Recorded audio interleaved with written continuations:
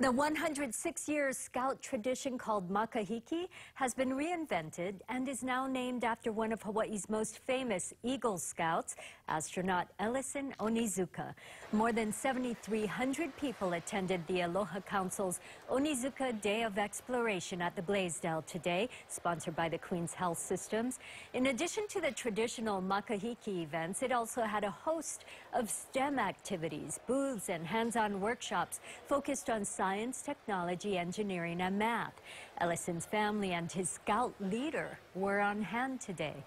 He joined the Scouts when he was in the 9th grade, and then he got his Eagle by the time he graduated.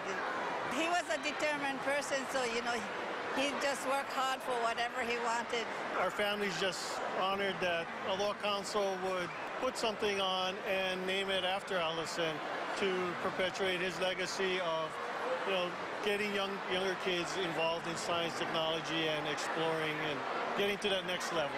It just touches my heart that they recognize Ellison. I myself made a commitment to the mother that as long as I can, I'm going to carry on his legacy. And he does. Sakata shared a letter in the exhibit from Ellison. It was filled with thank yous and talked of being an adult, having to make decisions, and how being an Eagle Scout helped him.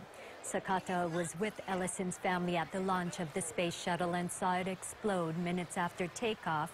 He quotes Ellison as saying, "I dare you to dream and make that dream come true with sweat and commitment, and the world will become a better place because you tried."